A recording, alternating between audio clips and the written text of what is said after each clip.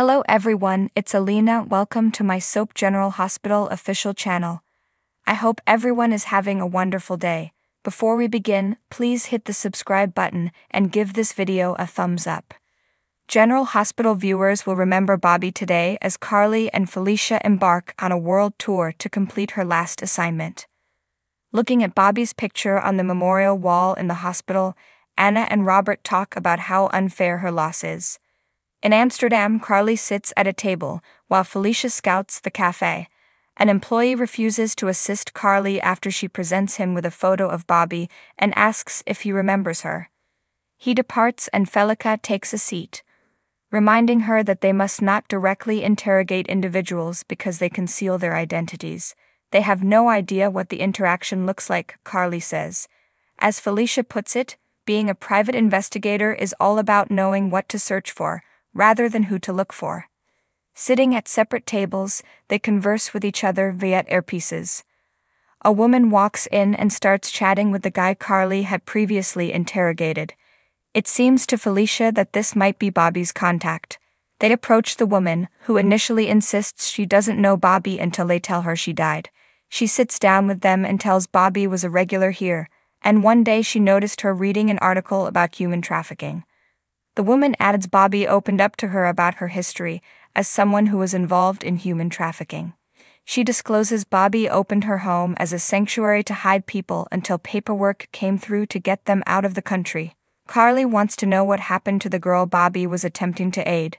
The woman says her name is Cornelia, that Bobbie arranged for her to remain somewhere in Canada. She assumed Cornelia back to America, but Carly informs Bobbie passed away here in Amsterdam. They realize the woman may still be hidden there, and that means the paperwork never came through. Felicia phones Anna, who is with Robert, and she needs their aid with the State Department with a human trafficking case. Robert claims he has some contacts and will make a few calls. Back in Amsterdam, the woman informs Carly that nobody knows where this girl is but Bobbie and that poor kid is probably freezing to death in some cabin in the woods. Carly understands she's hiding at Luke's old cabin, which Tracy mentioned yesterday in passing. Back at GH, Anna hopes Felicia and Carly aren't in too much trouble, as human trafficking is a terrible business to interfere in. Carly and Felicia make their way to Canada and are driving to Luke's cabin. Carly believes it's unusual that they never spent much time together because Felicia was her mom's best friend. Suddenly they are forced to swerve to miss a moose. Unfortunately, the car ends up with a flat, and they need to change a tire.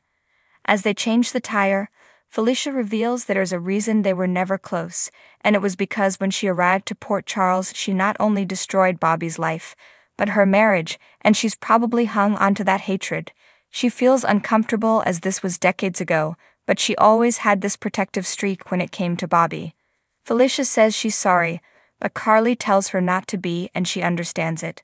Carly acknowledges she's not blameless. She was angry with her for being gone from Maxie's life for so long.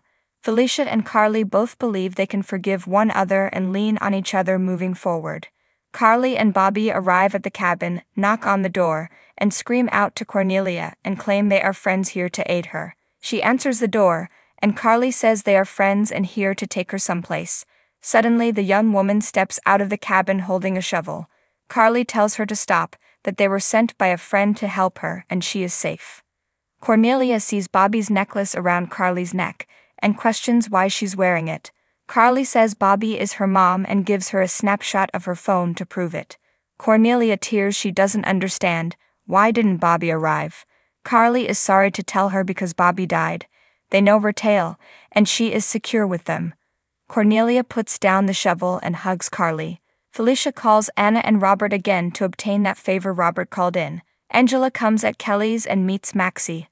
Maxie says people will be coming today to speak to her, and this is one thing she can help with given her mom and Carly are in Amsterdam hunting for Bobbie's contact. Laura speaks with Angela and reveals she and Bobbie had a hard start as they were arguing over a boy. Laura flashes back to finding Bobbie getting ready to seduce Scott. She adds Bobbie was someone who expressed what was on her mind. She could be a sympathetic ear, but also give one a reality check. She recalls Bobbie talking to her about Nicholas, and how it upset Luke to find out about him the way he did. Lucas speaks to Angela about how his sister BJ nicknamed him Champ, a moniker his dad gave him, and it upset the crap out of his mom. He says his mom's someone who never backed away from a struggle to protect her loved ones. Scott and Lucy are the next to chat about Bobbie and how positive she was, but that she also wouldn't take any crap from anyone, especially from him. He flashes back to clashing with Bobbie over an attempted takeover at GH.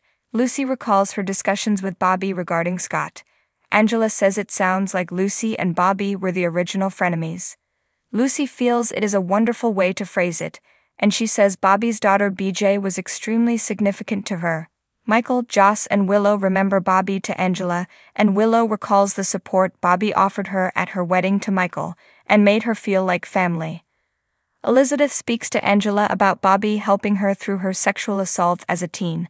Liz says her sons don't know about her attack, and she'd like to leave that out of the article. She flashes back to Bobbie helping her after the incident happened. Liz says she was confused, but Bobbie never made her feel guilty, and she found her genuine love in healing others thanks to Bobbie.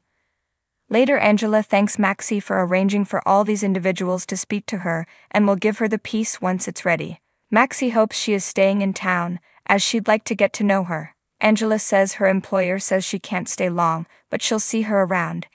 Angela walks off, just as Maxie sees her mom shouting. She calls after Angela, but she's gone. Maxie meets her parents and Carly at GH.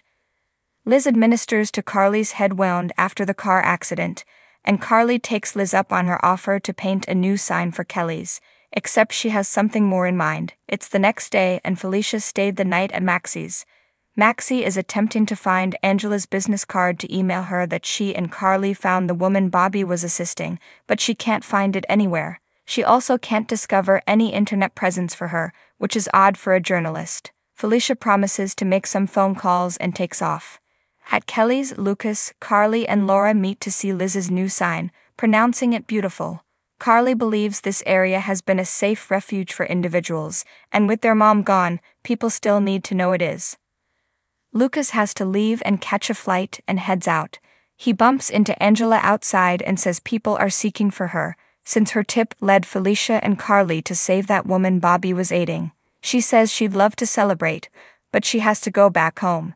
Lucas thanks her and turns his back to go away. She says, "Anytime, champ." Lucas looks around and she's gone.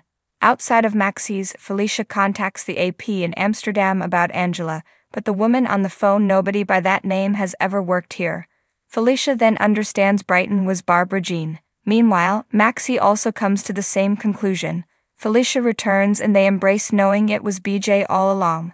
Liz and Laura leave Carly, who wants to spend some time alone in the cafe.